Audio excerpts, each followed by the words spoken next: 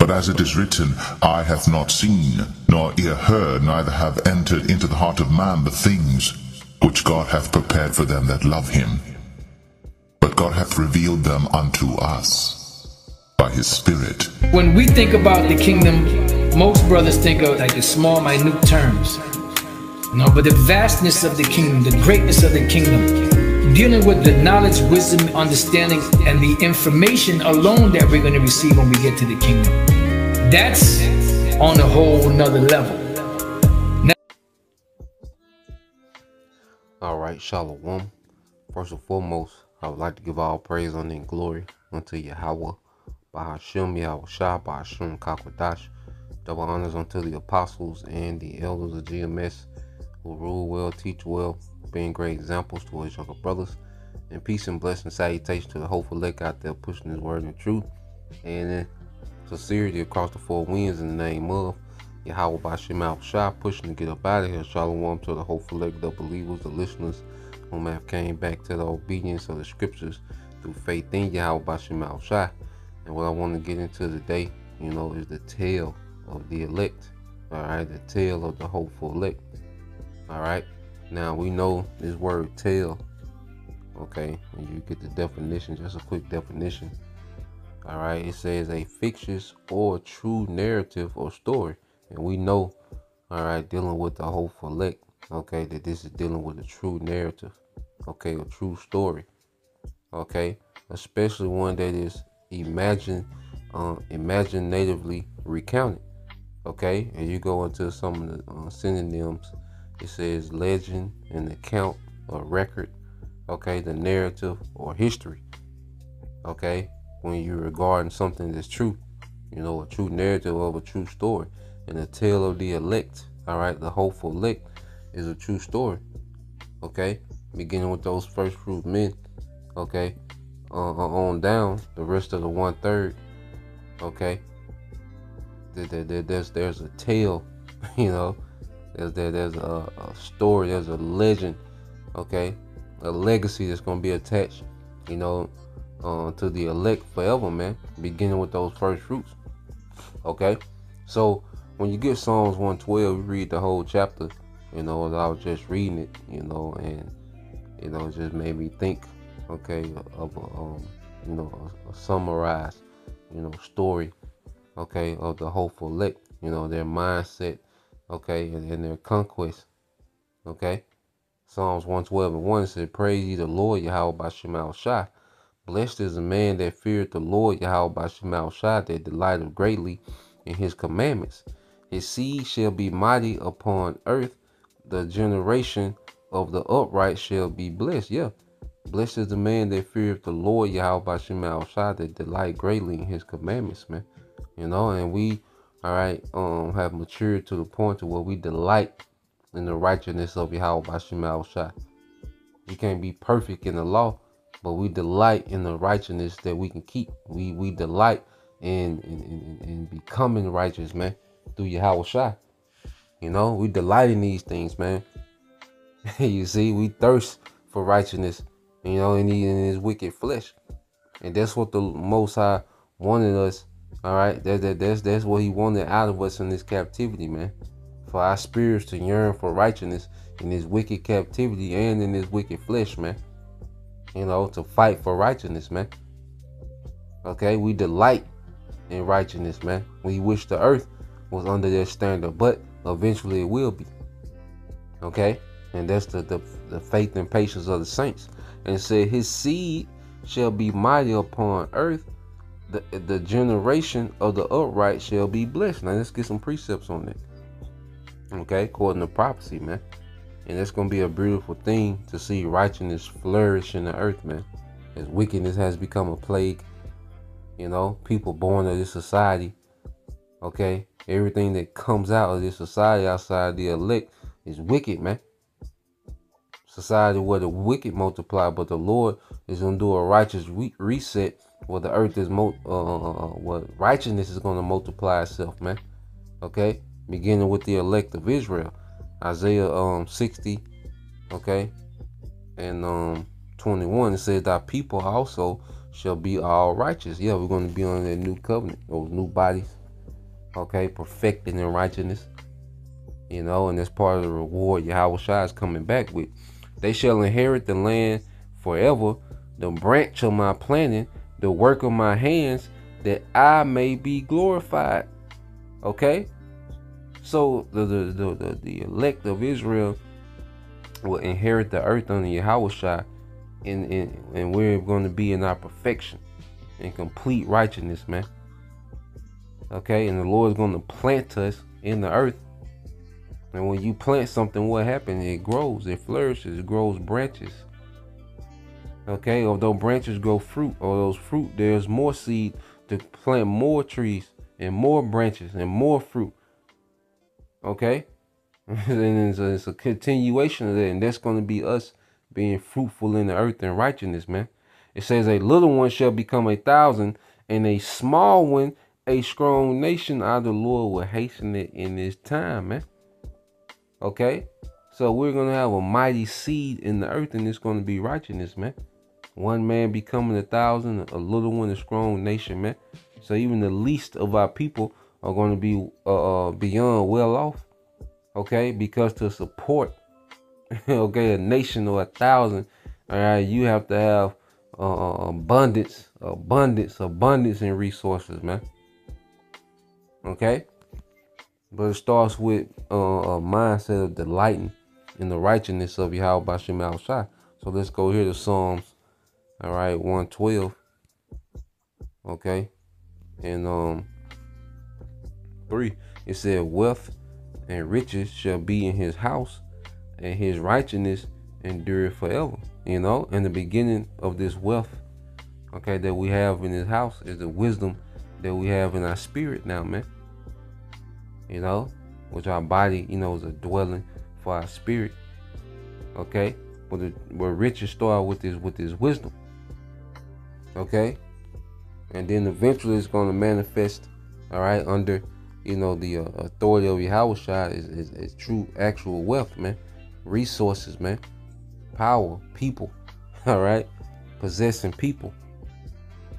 Okay, but everything begins with this wisdom. Let's prove it. Wisdom of Solomon 7. Okay, just reading into it. Wisdom of Solomon 7. All right, Wisdom of Solomon 7, and 7 said, wherefore I prayed, and understanding was given me. I called upon the Most High, and the spirit of wisdom came to me. I prefer her before scepters and thrones, and esteem riches nothing in comparison of her. Neither compare I unto her any precious stone, because all gold in respect of her is as little sand, and silver shall be counted as clay before her.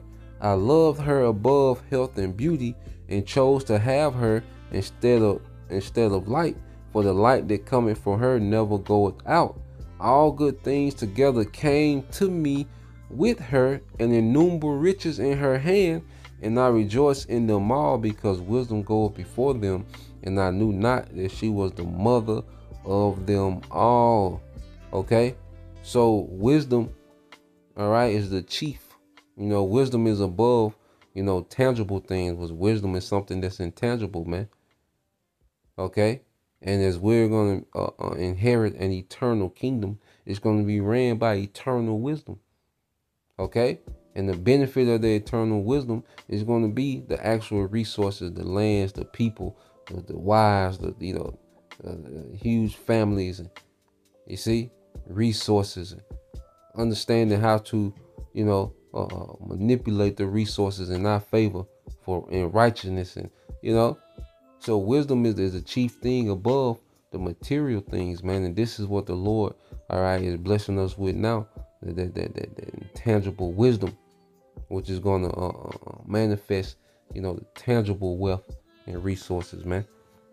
You know, and we're not even going to have the same mindset towards wealth, okay, and resources, okay, as people do have on this side, man. We're just going to be good, okay. We're not going to be keeping up with net worths in the kingdom, and you know, everybody's going to be good. Abundance, you know, it's gonna be Brothers' net worth in the kingdom, abundance, man.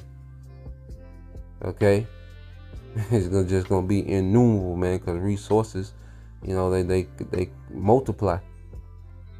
Okay, from livestock to vegetation, you know, even the things that you make clothing out of, you know, silk, linen, cotton.